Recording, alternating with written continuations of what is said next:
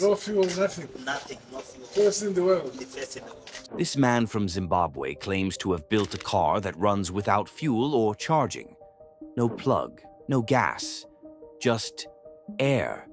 Even Tesla and China are quiet. The creation of the 70% of the components in the microsonic energy, which I've tailor-made, which I've designed.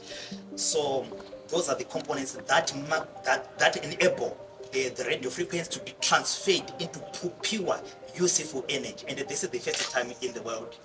With that technology, it violates the laws of energy in thermodynamics and also the first law of energy as well. He says his invention breaks the laws of physics, and that powerful industries want it buried.